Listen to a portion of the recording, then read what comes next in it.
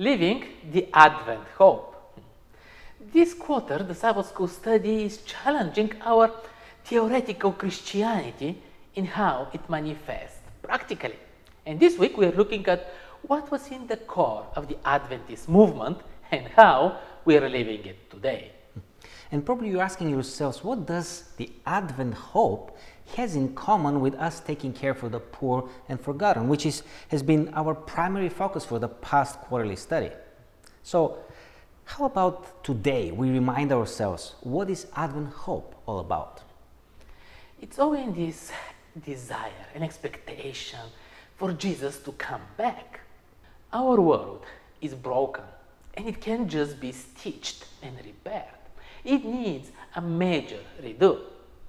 God, our Creator, is the only one who can do it, and Jesus gained the right to save those who want and accept to be saved. We can't wait for this moment, but what do we do until then? How do we live? The first Adventists sold everything and waited. Well, apparently this was not the answer. And it seems that we still struggle to find the right approach.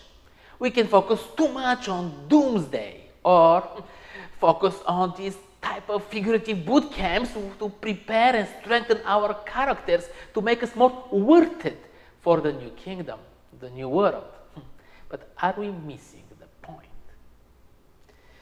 This new world that God is going to restore is in the future, but this future should transform our present.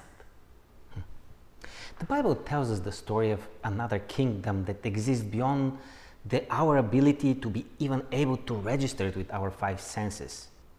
Jesus came to testify with his own life and made it clear that this kingdom exists among us. However, does that mean that we live in this kingdom now? No. In this reality of things around us, there is still pain, there is suffering, there is oppression. So our hope as Adventists is that one day we will live in this kingdom that Jesus promised will establish as a dominating power. So how long until Jesus comes again is the question that Adventists are asking. This how long, O Lord, that the lesson focuses on is not so much a question, it's a cry. It's a cry for justice, cry for this misery to end. So many are crying today. So many of us are hurting. We say that we have hope. And yet we say at the same time, sometimes, as the lesson points, to the oppressed and the poor to just accept their sad lot. Because when Jesus comes, then it will all be made right. The faith and hope born and sustained by Jesus means much more than that.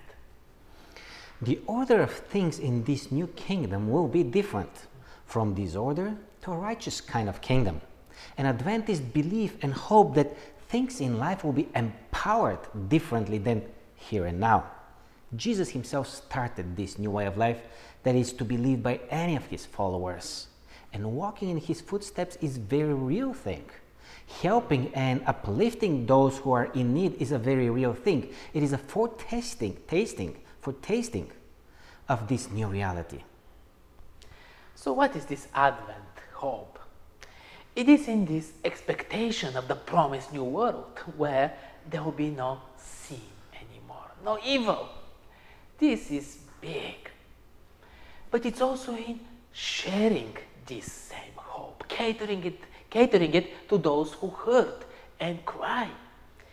It's radical because it's a completely different perspective that we all need. And there is no maybe here. It's a certain kind of hope. Somehow the kingdom that Jesus talked about, this new kingdom, would not be possible if few things don't come true or work out. And the first one is the resurrection from the death. The same way the disciples lost their hopes, they lost their dreams when they saw Jesus on the cross, the same way we don't have hope if there is no resurrection. The 11th saw him risen from the dead. They saw him alive after the crucifixion. They saw him ascending into heaven. Hope was alive again. And second thing that has to work out for the kingdom to come, that we Adventists believe, is a judgment.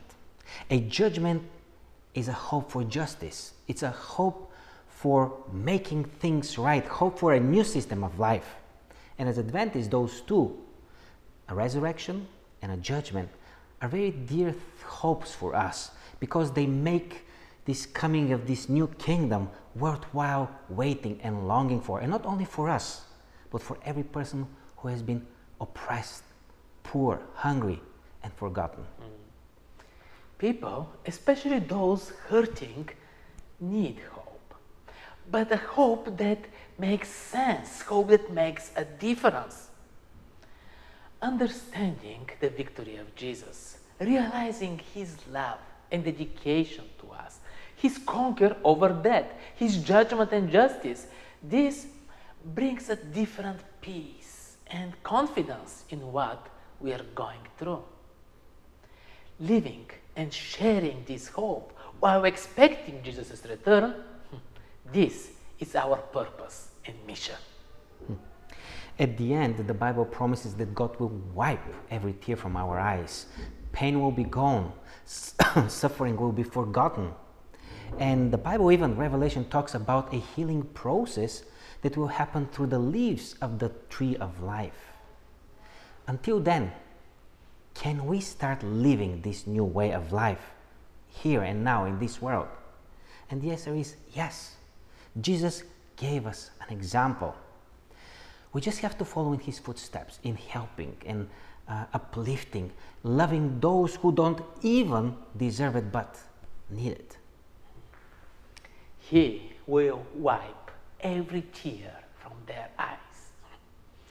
An amazing, caring, and personal touch from God.